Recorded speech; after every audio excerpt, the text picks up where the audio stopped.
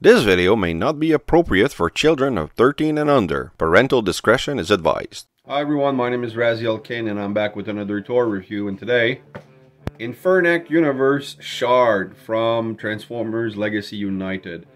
An amazing figure. It's already out. I play with my stuff. It's fantastic. This is a great, I'll quote PPR, but it's a great rock bot. And this Rockethopter mode is awesome. That's all I can say. It's awesome. Get those. They won't come back. Well, maybe if they get really popular. But I'm hoping for a repaint in lava color, like red, black, and orange. That'd be nice. So, but this, this kind of a jade and emerald look, amazing. So before I do the review, I just want to remind everyone to check out my voice acting playlist, the main feature of my channel, something I'm very proud of. And also check out my sponsor, DJC Collectibles, and at the end of this video, you can get your 10% discount code for anything Transformers. And now, let's roll the intro.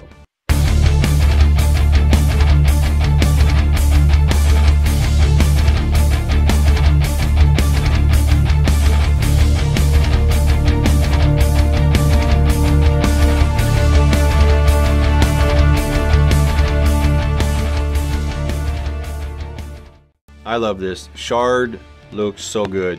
She's an amazing robot. Or rock bot. You know. Rock jokes intended. Alright. Nice helicopter. Actually real nice. Very original. Even my wife, she looked at it. She's like, wow, what's this? And I'm like, that's a new character. And I hope they make more of her. And she's like, yeah, they look really good. And my wife does, she tolerates Transformers. She's not a fan of Transformers. Nice head sculpt, she looks really good. And then gears here in the, armorized version or rockerized version. I'm stealing Patriot Prime spun, so if you want to have good, good humor, good puns on this robot, go check his review. A bow, kind of a bow, or I don't know. Yeah, I guess it's a bow. And you have the alt mode product shot, and I mean, stuff that's on, upcoming. Yep, standard Hasbro box without plastic windows. You have the instructions. They show you, where to place all of the stuff. The different little gimmicks that you can have. Where to place the rotors for the helicopter mode and transformation.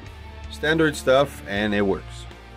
Accessories, you get 4 of these little swords, but it's not a sword because she can't hold it because there's a little peg here on the side, so you can't put it in her hand. So that's too bad, but you can do a kind of a gun, so that like an unpainted blast effect.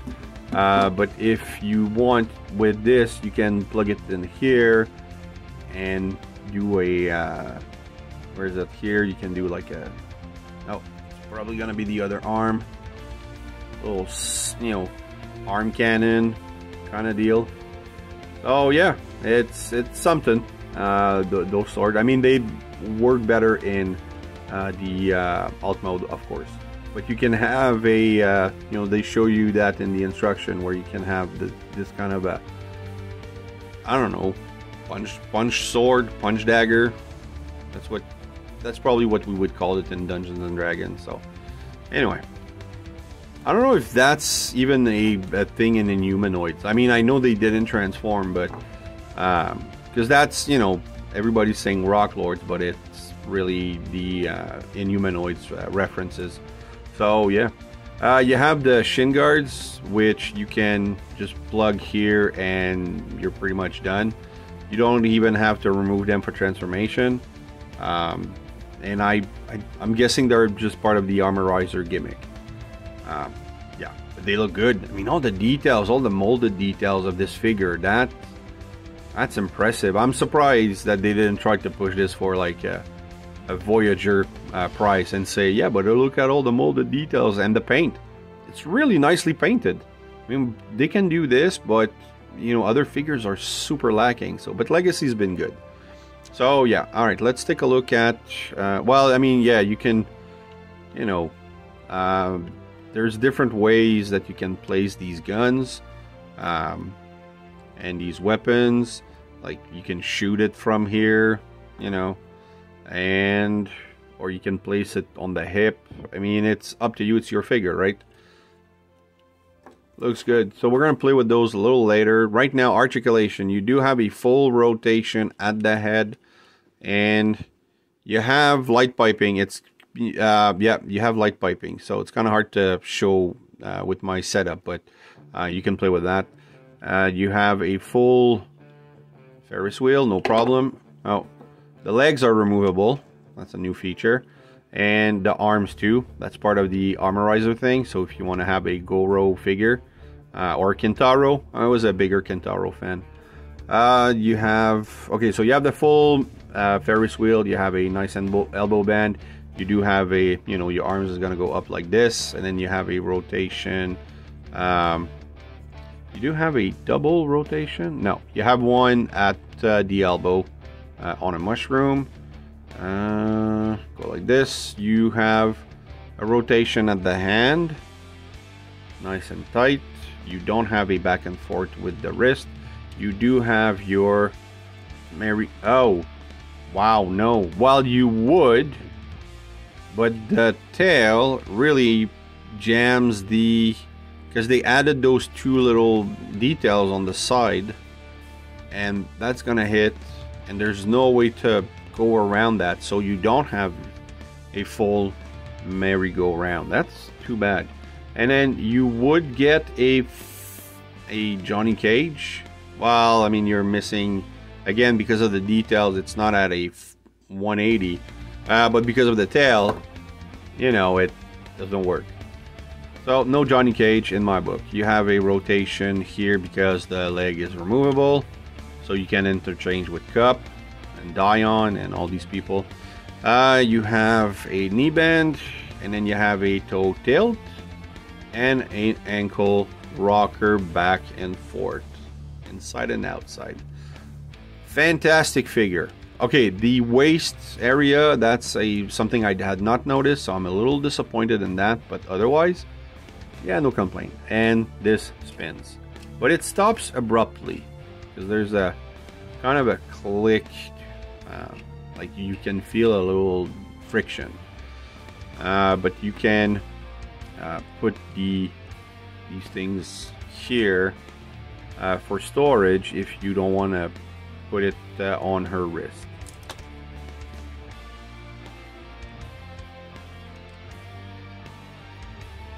And you can do it like that. You know, it works. And even from the front, it kind of gives her a cape. That's actually a really good look. I like that. And then, I don't know, you can put this like a cannon, and that would be blast effect compatible. Or, like I said, you can do the arm thing. Well, it doesn't work super well on each side, so come on, why won't you go in?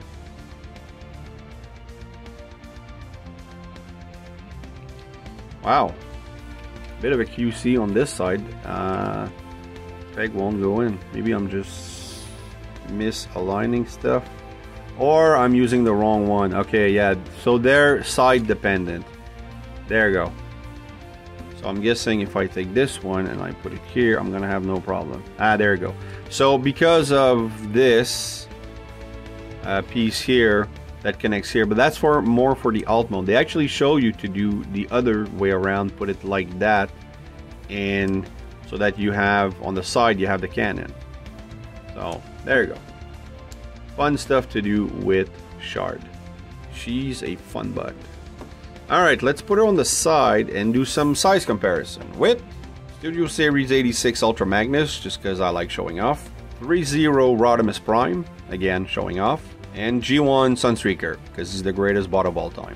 Okay, let's, I'm gonna put her in helicopter mode and get back to you. And there's Shard in helicopter mode. And I have to say that it's not a fun transformation. You know, she's panel dependent, not panel, peg dependent. Like everything pegs, but every other peg gets in the way. and if you don't line all the pegs super perfectly, it, you know, this is gonna unpeg, this is gonna unpeg, the arms won't peg in, like it's, you know, she's peggy. So there you go. But god damn, it looks so good. And you know, nice spin. You don't have a rotor at the back, but you have that, you know, asymmetrical tail end, and it looks really good. You can see a bit of the hands here, the legs underneath, and that's about it. Everything else cleans up super good. You can't tell that the arms are, you know, on the inside, except of course, you know, because of the hands. But wow, I love the jade look on, or the emerald look of the window, and then the jade stone everywhere. Maybe I would have kept the yellow here so that it would connect with the one on the panel. You do have a hinge here. It's not, you know, not a deal breaker. Love this figure. Extremely original.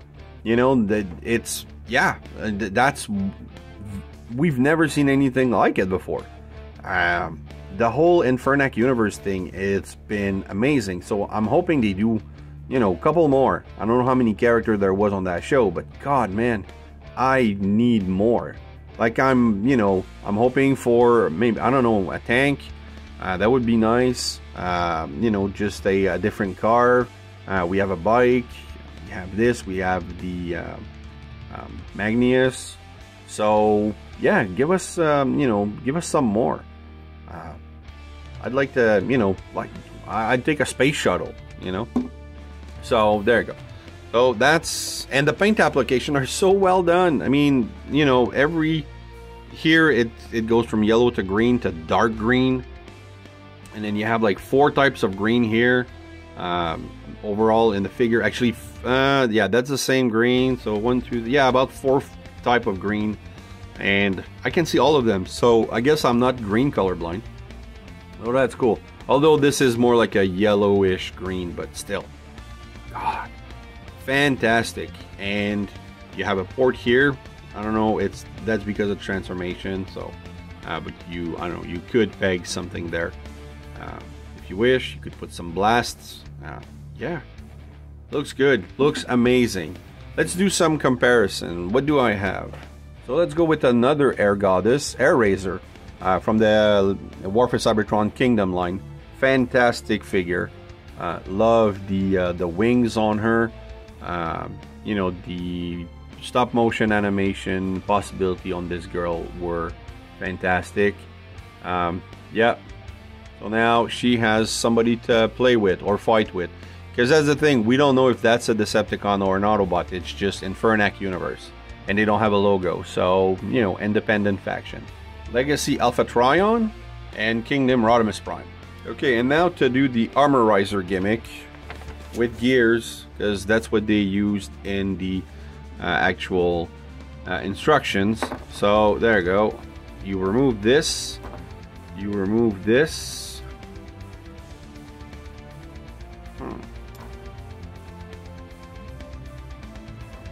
And then you actually reopen up the arms and remove at the shoulder. It's tight now, you know. All right, take that off, and then they tell you to lift the feet back up. So basically you have transform her and pull the legs out. So that's what you're going to use. I don't know, there's not much that you can use after that, you know, to have like a skeleton helicopter maybe, I don't know. And so what you can do, on the side you can put the extra armor. Is there a better side to it? Yeah, I don't know why they showed to put this on gears, because the part here kind of hinders the pegging. Unless I read that wrong. No, that's what they say. So maybe I'm doing it upside down. No, it's square there, and there's no way to remove that thing, so it's not gonna peg there. Alright, I'm gonna go get another bot.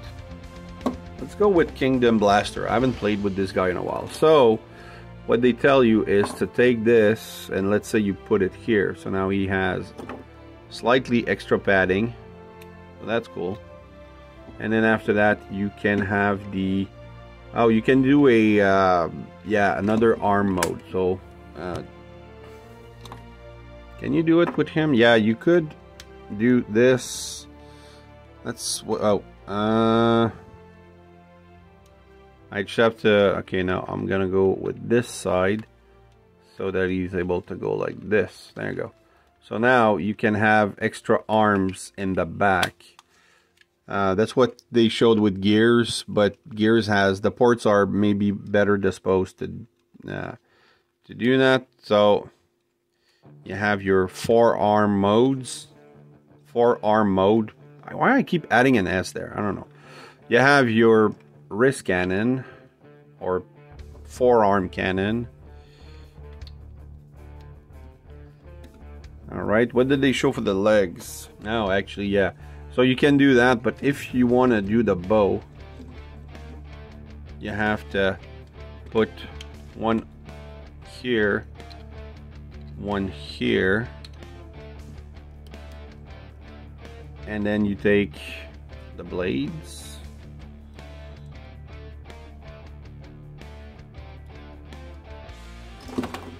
And you put one here.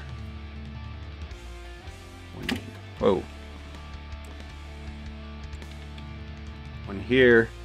And then on the other side, you have the other pegs.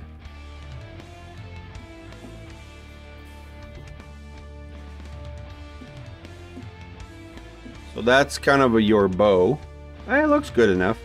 And then on the other hand, you want to peg this like that. Yeah, like that. And like that. That's what they show. And you can have, I don't know, it's not a shield, but I guess another type of bow. It's something. You can play around with these things. I mean, you know, the extra arm so that they can hold the blaster like that. That's actually pretty cool. That's, yeah, I like that. I like that. So there you go. Fully armorized blaster. Alright, let's put her back together and give you the money shot.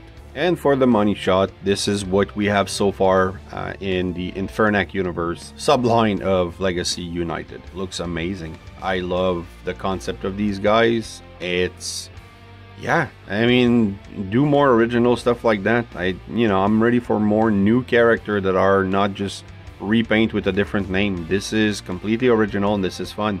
I'd like this to be an actual show. You know, do the exact same premise of Beast Wars. You know, 2 ships and they crash on a planet just made out of rocks and with barely any life forms or actual rock forms, you know, rock life forms, and they just scan that and that's what they become, you know, rock vehicles, and have them fight each other for, you know, something, maybe, you know, make that different. But, you know, just a new show. I'm tired of reboots and, you know, other stuff. I'm not even excited for Transformers 1, so whatever. So thanks for watching, guys. I hope you've enjoyed this review. If you did, please like, subscribe, and hit the bell. Also leave a comment. Love reading those. Keep coming back. I have more on the way. And remember, nothing in life gives you a right to be an asshole. Take care.